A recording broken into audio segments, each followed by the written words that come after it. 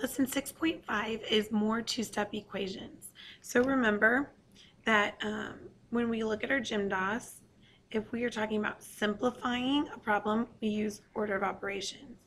But if we are trying to solve for a variable, we go backwards of GMDOS. So our first step is to undo addition or subtraction first to get the term with the variable alone on one side of the equation. And our step 2 is to undo the multiplication or division so that the variable has a coefficient of 1. And what is our golden rule of equations? It is what you do to one side, you must do to the other. 1a, I have 3 times the quantity of x plus 5 equals 45. So I'm going to use distributive property here. And 3 times x is 3x. And then 3 times 5 is 15 equals 45. And then I do this just like I learned in 6.4, where I draw the line, circle my variable. The first thing I need to undo is the addition or subtraction. So I add negative 15 to both sides. And that leaves me with 3x equals 30. And then to undo that multiplication that's happening there, I'm going to divide both sides by 3. And I'm going to get x equals 30 divided by 3 is 10. I circle it, and that's my answer. 1b, I have 3 times the quantity of 5 plus b equals negative 12. Again, I'm going to use distributive property, and I have 15 plus 3b equals negative 12. And I have my two sides of my equation, my variables circled. To move that 15, I'm going to add a negative 15. These cancel out, and I'm left with 3b over here equals negative 12 plus negative 15 is going to be a negative 27. And then I'm going to divide both sides by 3. And b equals negative 27 divided by a positive 3 is going to leave me with a negative 9. I circle it, and that's my answer. 2a, I have 5 times the quantity of n minus 2 equals negative 30. So I'm going to add the opposite so that it's plus negative 2. It's easier to work with. Then I take 5 times n is 5n plus 5 times negative 2 is negative 10 equals negative 30. I'm going to draw my line, circle my variable. To move the negative 10, I'm going to add a positive 10 to cancel it out. So these cancel, and I'm left with 5n equals negative 30 plus 10 is negative 20. I'm going to circle my variable, divide both sides by 5, and n equals negative 4. Circle it, and that's my answer. 2b, I have 4 times the quantity of 5 plus b equals negative 12. So I take 4 times 5 and then take 4 times b. 4 times 5 is 20. 4 times b is 4b equals negative 12. And I'm going to add a negative 20 to both sides to cancel it out. Oops, I didn't make my negative sign very clear on the test. I may not have known what that was to be able to grade it. So these cancel out. I'm left with 4b equals negative 12 plus negative 20 is negative 32. And then I'm trying to get the variable by itself, so I divide both sides by 4. And b equals negative 32 divided by 4 is negative 8. I circle it, and that's my answer. 3a, I have 2/3 times the quantity of n plus 6 equals 10. This is where things are going to get tricky. So 2/3 times n is 2/3 n plus 2/3 times 6. Now, some people might be able to do that in their head, some might not. This first one, I'm going to write out what I'm doing. After that, I won't. So make sure you're paying attention. This is multiplying fractions, which we should already know. So I'm kind of doing this first before I get to the equation. 6 and 3 can be reduced. 3 goes into 6 2 times. So 3 becomes a 1. So then it's 2 times 2 is 4 over 1, so it's just 4. So I rewrite this as 2/3 n plus 4 equals 10. And then to get n by itself, I'm going to add a negative 4. Oh, you scared me. I'm going to add a negative 4 to both sides. Okay, sorry about that. So I have 2/3 n.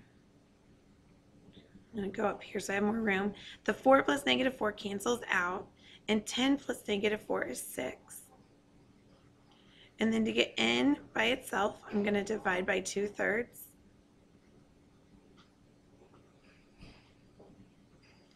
And n equals 6 times 3/2, because I keep flip change.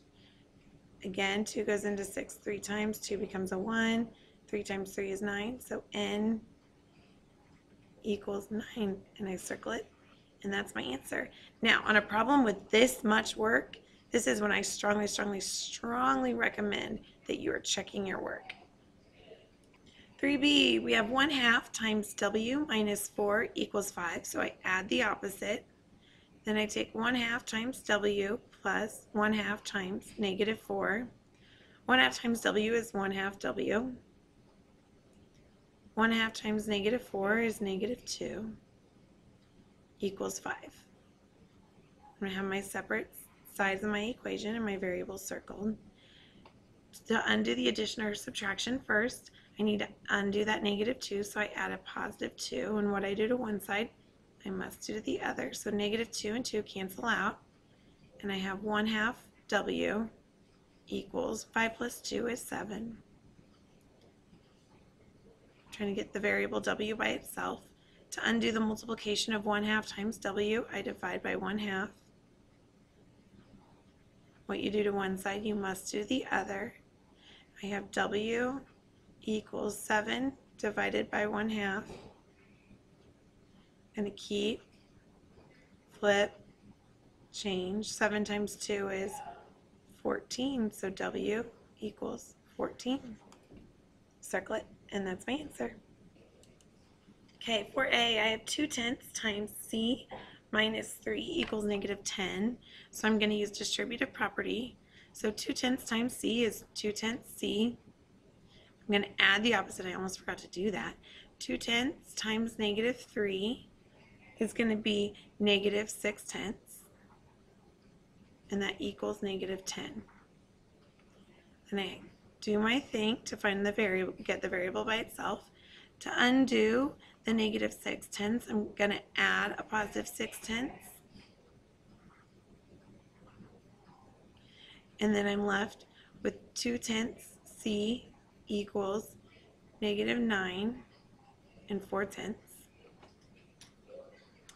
And then to get c by itself, I'm going to divide by 2/10, because what I do to one side, I must do to the other.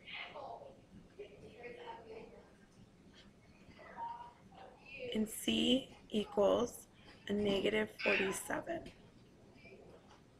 Circle it, and that's my answer. Okay, I'm going to go through and I'm going to add the opposite. I should have black on. Add the opposite. So I have 4/10 times w and 4/10 times negative 7. So 4/10 times w is 4/10 w plus 4/10 times negative 7 is negative 2 and 8/10 equals 18. Then I'm going to have my separate sides of my equation, my variable, and to get the negative 2 and 8/10 to disappear, I guess, so that the variable is by itself, I'm going to add 2 and 8/10 to both sides.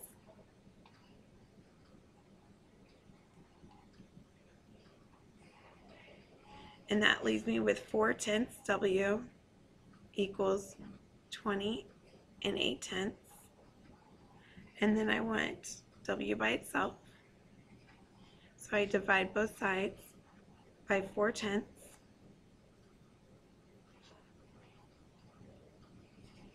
And w equals 52.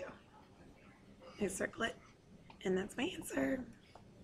Okay, Jamal and two cousins received the same amount of money to go to a movie. We don't know what amount that is, so we're going to call it X. Each boy spent $15. Spent would be giving away money, so that'd be minus 15. Afterwards, the boys had $30 all together. Write and solve an equation to find the amount of money each boy received. So they all had received X. We're subtracting 15 because that's what they spent, and there were 3 of them that this happened to. When it was all over, they still had $30. So I'm going to add the opposite and use my distributive property. And 3 times X is 3X. Plus 3 times negative 15 is negative 45 equals 30. Then I add a positive 45 to both sides. And I'm left with 3X equals 30 plus 45 is 75. Divide both sides by 3. So X equals, they each received $25 originally. Circle it, and that's my answer.